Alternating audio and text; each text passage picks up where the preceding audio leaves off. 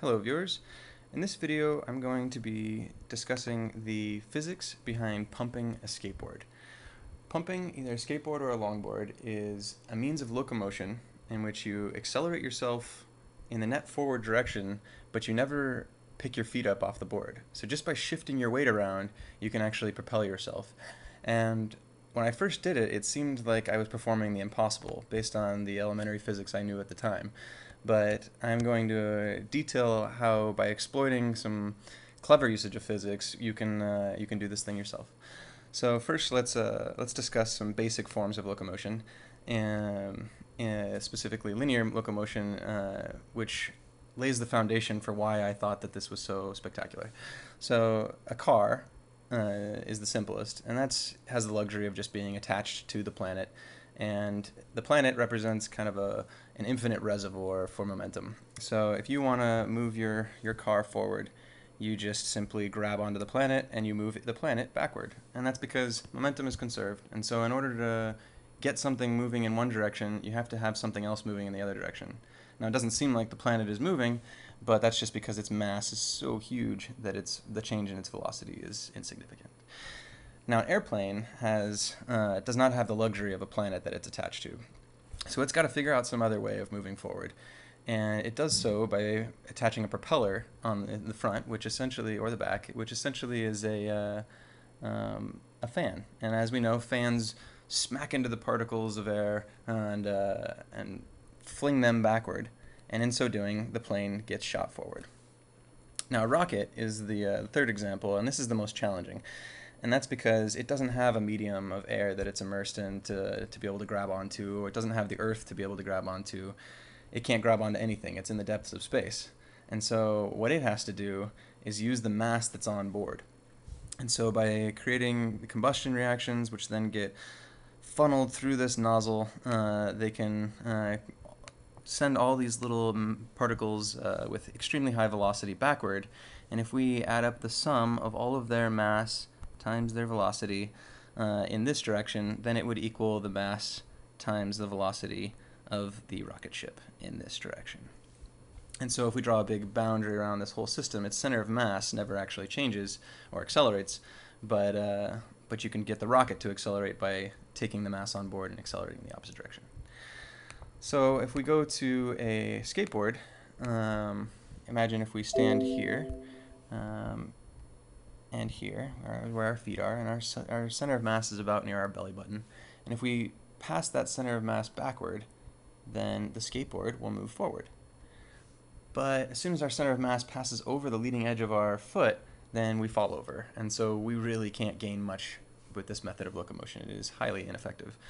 But in physics, we have angular corollaries to everything that we're introduced to linearly. And so the corollary to momentum is easy. It's angular momentum, and mass becomes rotational inertia, and velocity becomes angular velocity. Rotational inertia is mass times the distance to the center of rotation squared. And this right here is where we have something to work with.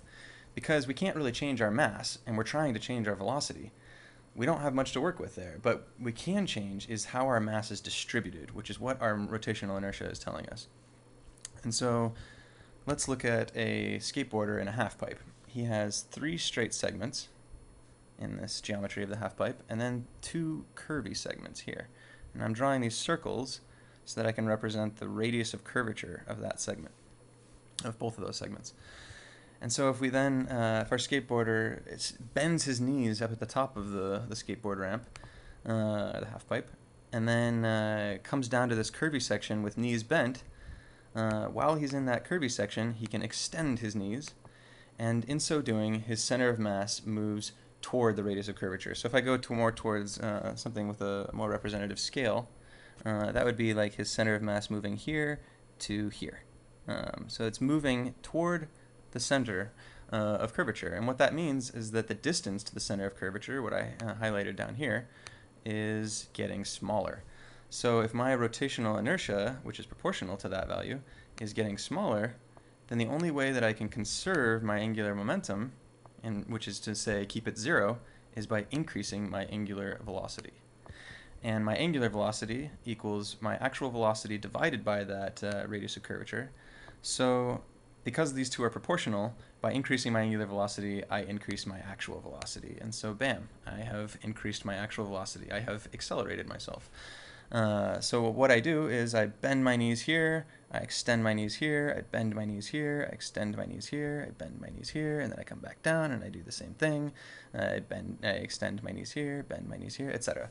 And the whole time, at every one of these curvy sections, I'm feeding energy into my skateboard me system, and I'm converting the chemical potential energy in my muscles into kinetic energy, which we'll see at the end of the talk how that exactly works. But what I really want to show you is how all of this can then be used to actually move yourself straight and propel yourself when you're on flat land. So when you don't have a half pipe, you no longer have these curvy sections, but we can still do it. And that's because the skateboard wheels are attached to the trucks, and the way the trucks are designed is that if I put my weight here, let's see, if I put my weight here, then that causes these wheels to bend inward. And in so doing, that makes my path curvy. That can make my path curvy, and if I put my weight on the other side, then it would curve the other way. And the net effect is, if I just alternate between those, I can create a sinusoidal path. I can create this curvy path here. And if I am at these segments here that are straight, so we see that we have, in the similar to before, we have these curvy sections, which I can represent with these circles to show us the radius of curvature. And then I have these straight segments, which I'm showing you, very, very small straight segments in blue. So during that brief straight segment, I can bend my knees. And then when I get to a curvy section, say where in the pink here, I start to lean into the turn. And that's because the centrifugal force is trying to push me over. And so I lean into it in order to balance the centrifugal force with my force of gravity. And but while I'm doing that, I already had my knees bent from before. So then I can extend my knees, and that causes my center of mass to also move in this direction. And now there's a component of that in this direction. And so now I'm moving my center of mass in the same direction that I was leaning. And now remember, I was leaning into the turn, so that means I'm moving my center of mass toward my radius of curvature, toward my center of curvature. And then I can do something similar on this side. So if the purple segment, now I switch directions, so now I'm leaning the opposite direction, and so then I'm going to be extending my body again, which then extends my center of mass again toward the center of curvature. And so very similar to the half pipe, I can, by just bending my knees and straightening my knees, I can feed energy into the system. Again, by that I mean convert chemical potential energy of my muscles into kinetic energy of my skateboard me system. So another way to look at this is with an energetic approach, and that's work equals force times distance, and work is the change in kinetic energy, and kinetic energy is equal to the 1/2 mvn times the change in velocity squared. So by doing work on the system, I'm increasing my velocity. And now to understand which force I'm pushing against, that's again in my frame of reference, that would be the centrifugal force, which is mass times my velocity squared divided by the radius of curvature. And so by taking a tighter turn at a higher speed, then that force will be greater. And the more I'm able to extend with my knees, the greater the distance. And so the greater that force distance product, the greater the work, and therefore the greater my change in velocity. The last thing I'll say is that this is how you can use your knees, but you can also use your arms and your torso, but that's unfortunately for another talk.